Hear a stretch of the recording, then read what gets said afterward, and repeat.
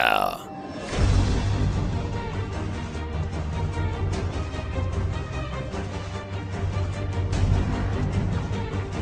Ladies and gentlemen, Gavin Hammon!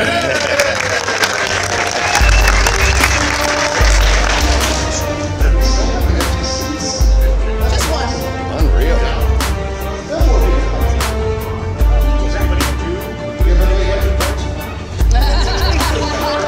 It's like when a band gets a drummer to come up some kids. I'm lucky for him.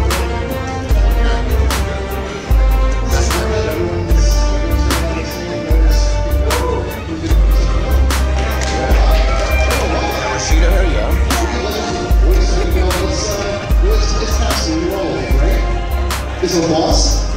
Yes?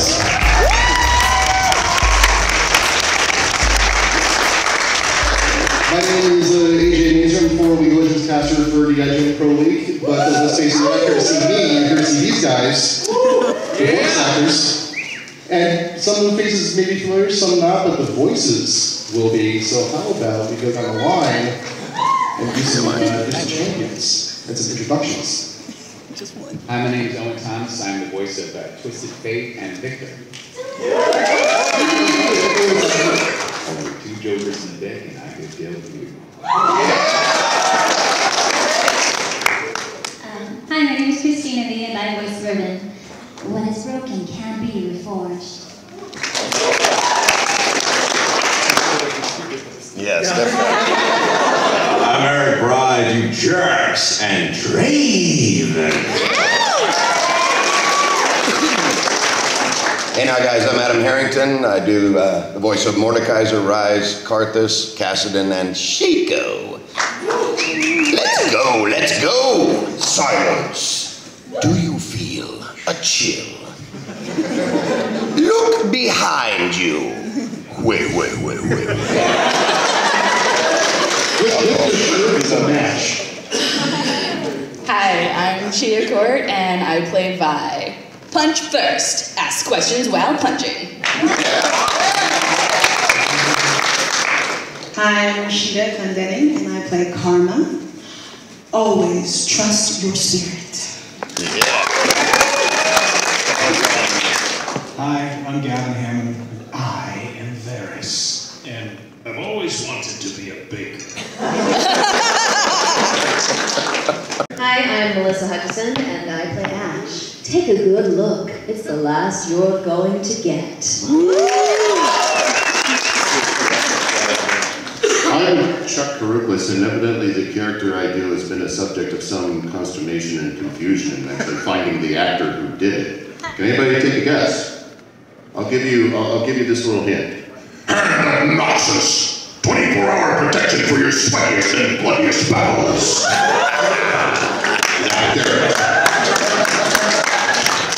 I'm Brian Summer, and I provided the voices for Tryndamere, Warwick, News, Yeti, Willump, and I was also the original announcer for the game. So, it's only fun if they run.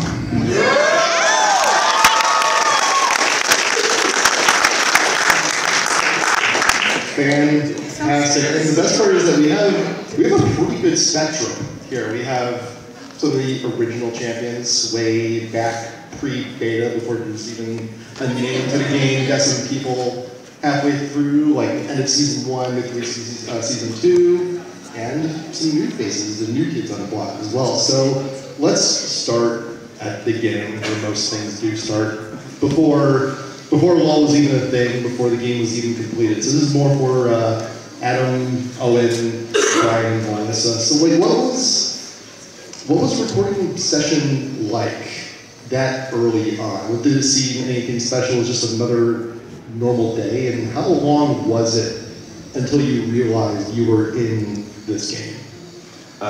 I know you didn't mention my name, but I was Jax in the beginning. So. Yes. Excuse me, AJ. Well, no, I just said excuse me. It was as I'm sure the entire panel will tell you. You know, we do a lot of different video games, and it was another game. But we went in, we did it, and it was like it only had so many lines per character, and we like doing Jax. I love Jax, and I was like, yeah. let's go pound something. And so it was just interesting. I was like, oh, okay, cool. It looks like a cool character. I did the session and then knew nothing of it. And about, God, like 4 years later or something, Adam's got a hold of me and he's like, hey, you know that League of Legends thing is like a big deal. And I was like, I don't know, what's the deal? And now we're, what, 5 or 6 years into it, and yeah, it's freaking awesome is what it is. Yeah. Well, you know, I've said it before, I'm not sure, I doubt Riot even knew what they had on their hands when we went in for those original sessions. We did it at a place that all of us do a lot of work at, a place called Somatone in Emeryville. And we do kind of, I don't know, whoever was here for the Walking Dead panel before, I kind of cracked the joke about doing a lot of Russian games and translating Russian. This is the same place, so, you know, everyone up here does a ton of video games, so it kind of gets to be a routine. 4 years later, fast forward, I build video game voiceover reels for actually a lot of people on the stage here. And I found this League of Legends thing, and I started looking a little deeper into it, and then boom, I was like, oh my God. And I started calling everybody and trying to find out who's in the game. Yeah, it turned into just this amazing ride that's still going. We meet people like Brad down there, Mr. Pluto. And of course you, AJ, and Cristina, and everybody. And it's been an amazing ride. I don't even know where to begin, other than, I mean, just look at the TF cosplay down there. Look at all of it. After this, need to do something. Yeah, you gotta get something. All right then. Bottom line, I hope the ride never stops. Keep playing the game, and awesome. AJ, I'll give you the panel back. So now let's move a little bit further ahead. So around some of the newer characters like Erik. This would be when Draven comes in. Cristina, Chuck, and Gavin as well. So games picking up steam. People are starting to play a little bit more. Like, did you start to realize this was a thing at the time? How would you compare the sessions when you guys went in comparison to what the experience is the earlier? A much different experience overall. Jax, like I said, it was like, oh, okay, another game gig. We don't know what it is. We have no idea. I like the character. But by the time I got to do Draven, I mean, I knew how popular the game was. I knew what was going on. And when I finally got cast as Draven, I was so excited because he called me up all excited. The character is awesome. And I have a little bit of love for the old macho man, and so for me, there was a lot of that there, you know, ooh, it rises to the top. And Draven is a lot like that, like, woo! And that was a whole new experience, and there was like a couple animations that you were working with, and there was more people on the line. You know, anytime you have people in your cans talking to you, you're like, oh, okay, there's some interest. There's more people involved in the process. The first time I did it, there was maybe one guy on the phone, and I was there with the engineer. It was pretty simple. The second time it was like, okay, wow. And they told me flat out, they were like, we really like this character. We love what you're doing with it, and we want him to be kind of popular, hopefully. You know? Don't mess it up. I think he's fairly popular. I don't know. It's a little bit maybe. It depends on, yeah, it really depends on who you ask it, and when I say who you ask, I mean everyone. You know, I heard of the game, but the moment for me where I realized how big it was actually stepping on stage at IPL the first time when I saw how huge it was and seeing the numbers. So that was really the realization for me. And my recording session experience was, like you guys said, it's just very similar to doing other video games, and it was at a studio that I work a lot. I kind of consider it my home base studio. It's called Zoom. I work a lot there, and we recorded the character, and I got a lot of positive feedback, and it was just kind of, it feels kind of like in and out. I can hardly remember anything about that session. I think it's one of those experiences where you are the character, so it's kind of like you do it, and then it's magic.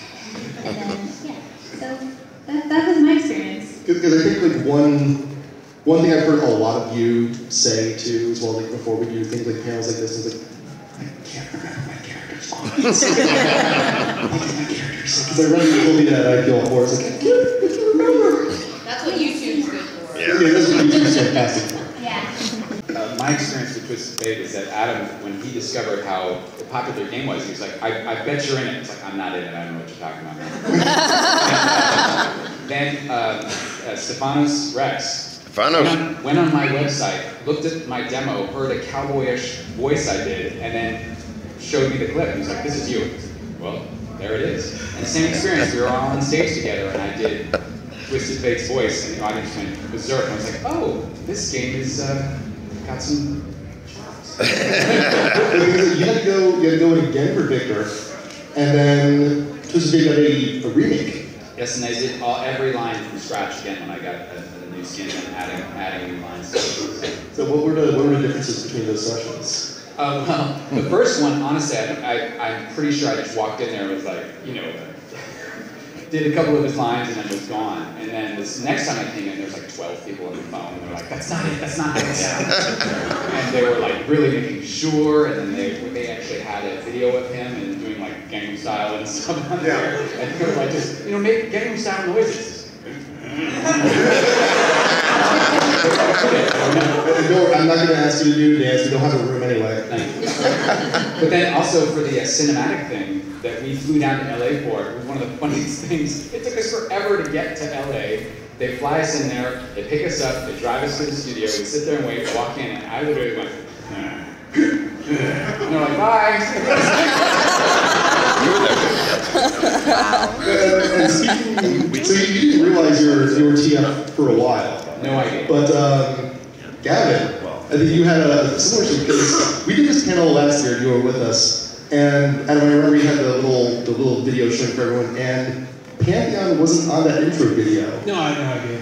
When did you find out? The only way I found out, somebody brought it up, probably Adam. Adam probably told me, I think this is you. And then it was Stephanos again. And I listened to it, and I'm like, God, I remember that line about wanting to be a baker. What the hell is that for? And I mean, I don't keep very good track of any of this stuff. I just sort of show up and say what I want to say and leave. And so I was like, oh, okay. I mean, I knew that I had done like the Bloodlord Vlad skin or something, and then I was Varus. Pantheon was just something Adam Stephanos figured out. So I had no idea. And this was like sometime within the past year. Yeah, I think so. Yeah. And those were he was a very early kid, so like 5 years ago. Yeah. Sure. Yeah. Let's do some 5 years or something. Yeah. That's the thing. I mean, I guess we're lucky in this business. If we're working a lot, we don't really remember or process or keep very good track of it. So it's kind of like, oh, cool, yeah. I guess that was the. So it's also so let's talk about the newcomer system. Let's talk a little bit about Vibe. Let's talk a little bit about Karma. So at this point, when you two go into record your lines, now LOL's a pretty big, reasonably large phenomenon. Was it on your radars at all going into it? Yeah, I knew about the game a little bit. I didn't play it. We'll get to playing it. But I definitely connected when I got the script. I thought, wow, what a powerful woman. And with a powerful opportunity, and I connected with her spiritually, because how she feels spiritually, I feel. And practicing kind of the spirituality from within, that's your power. And so I love that about Karma. And you also came in to do, you came in for the second voicing of Karma. So she did he went through the remake, it was Danielle Braa. And did it feel kind of odd to come in to do a revoice? After being around for so long? Not really, because, like I said, I auditioned for it and got it. So I assumed that was End of story. Right, and I know they didn't really ask me to reference her at all. They asked me to read what they had written and directed me as such. And so leaving there feeling content with what the director wanted, I figured, well, that must have been it. And then now we move over to Vi, which was one of the first few champions where Riot was like, let's start really expanding on some storylines for the characters. Let's do some really extensive stuff. Did that reflect itself in the recording process? Very much so. When I went into the session, they actually explained a lot of her backstory to me. which was really great. It was nice to know where she came from. It was nice to know that she was a little rough and tumble and kind of from the wrong side of the tracks, but that she did have some kind of a moral ethic. I mean, it's of her own making, but she does have one. And so, yeah, that really helped inform the character. I had a similar experience with Rashida when I first saw the script. A lot of times when the auditions come in, you do them and you put them away, and if you get it, great, and if you don't, it wasn't your role. This one came in, and I saw the art, and I read the lines, and my husband is also my engineer sometimes when I audition, and I told him at the end of it, I was like, okay, if I don't get this fucking role, there's something wrong with the world. Because she is me. I know. And I was like, yep, that's my role. So then we went into the recording session, and they gave us some backstory on who she is. And we just started recording the lines, and it was so great. It's to date one of the funnest, most awesome recording experiences I've ever had. And when you're doing a great job, when you feel good doing the lines, but then the 12 people that are on the phone are laughing their asses off. Well, that could be good or really bad. Right. In this case, it was good. But yeah, I had no idea the power of the game before I went into the session. And it was really funny because I actually ran into you a couple weeks after at a different recording studio doing another one of those Russian games. And he was like, hey, you're in League, right? And I'm like, yeah. And he's like, you have no idea what you're in for. Welcome to the dark side. And now realizing how huge it is, and my husband plays the game a lot too and follows the tournaments and stuff, and I'm just like, holy crap, this is really big. I saw an article where Riot was like, it's the most played game in the world, and I'm like, okay, yeah, right. Now I'm like, no, holy shit, this is the most played game in the world. Literally, one of the cases where literally actually means literally. Yeah. Where are they inactive subscribers now? What's that? Do you know where they are inactive subscribers? A really big effort number. 30 million is last I heard. Let's keep going through the storylines and recordings, because we also have both Darius and Draven. Brothers. Oh, Darius! So it was. Well, first off, we have you two do your sessions, considering your characters are related. Were they relatively close to each other? Do you know? I don't know. I don't think so.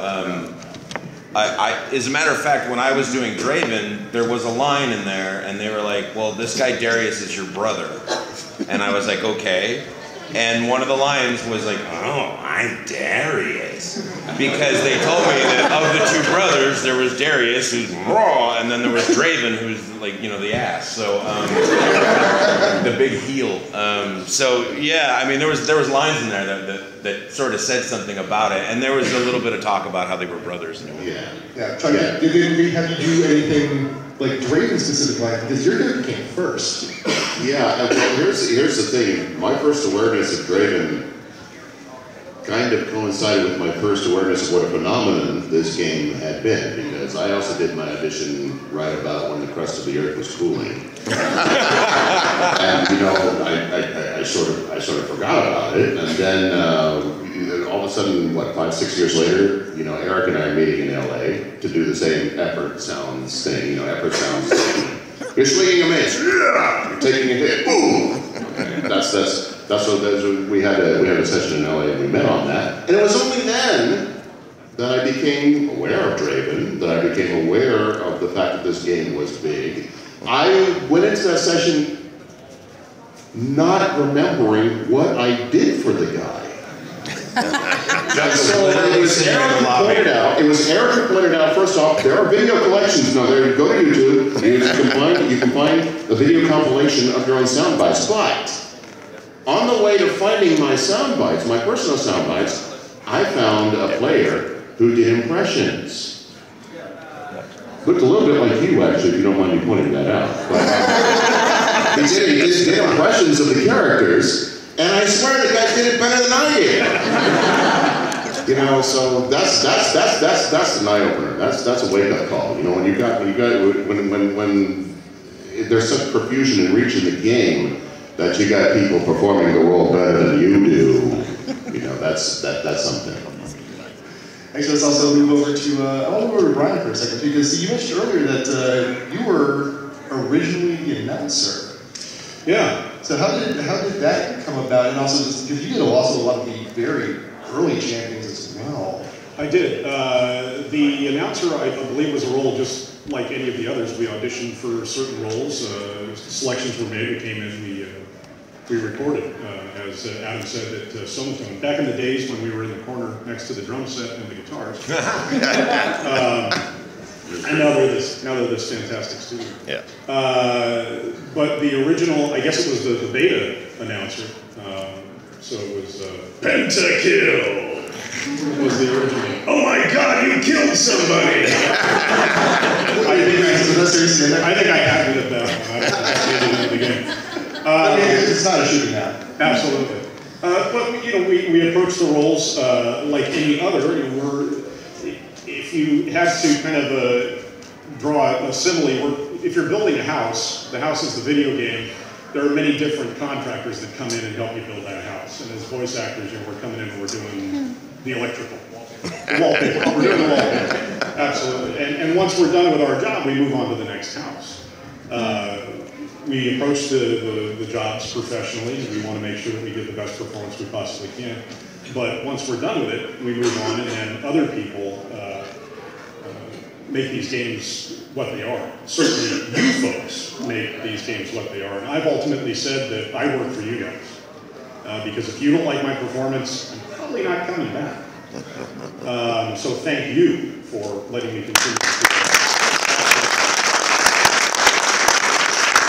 Summoners rock! Exactly. But the process it's a creative process, and that's what we do. So whenever we get a character, whenever we get an audition, you know, we'll look at it. In Tryndamere, for example, I was told that Tryndamere basically gets all his power from being pissed off all the time. Which is one of those great things that as an actor you can really hang your hat on. So I'm thinking to myself when we're auditioning this, who's the most pissed off guy on the planet, right? Oh, New York cab driver, right? Hey, shut up, get in the back of the car. Come on, let's go downtown, right? So if you do that voice, and then you lower it a little bit, and you take the accent off, you got the Barbarian King. So all of these wonderful things that we listen to every day as actors, that we observe every day, we take and we use little bits and pieces of that to bring these characters to vocal life, because that's what I think there's a similar process to finding the voice of Ashe as well, a little bit more. Like, how was the process of finding Ashe? It's basically my voice, but like, I generally when I talk, like what I'm talking right now, I sound like a dork. Like when I hear my voice on like answering machines, because you know we all have answering machines still, but you know what I mean. I'm like, oh my God, do I sound like that? That's horrible. So basically with that, she's sexier, she's more sultry. So I really didn't have to go that far. That's right, in game, Tryndamere and Ashe, yeah. That's right. That's why they're sitting together. Yes, this worked out perfectly then. You frosty bitch.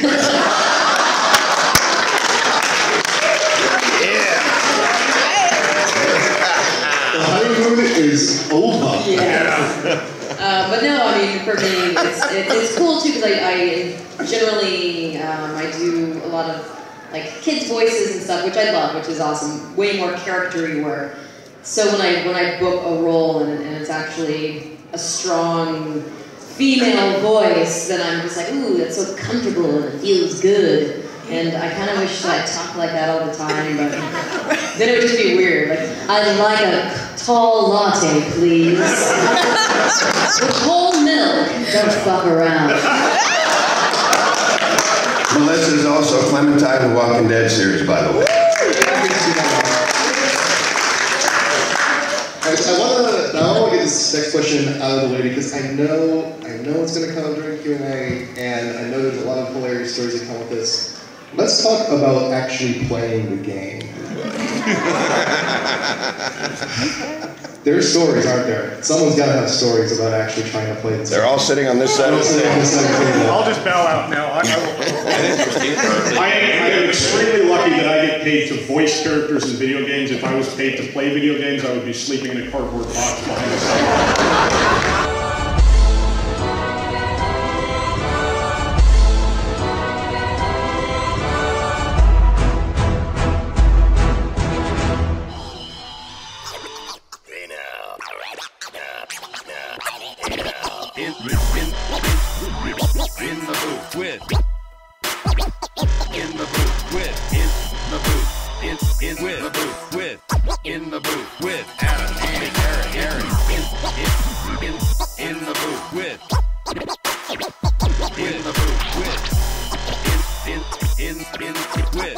Welcome to the League of Draven. Yeah, yeah.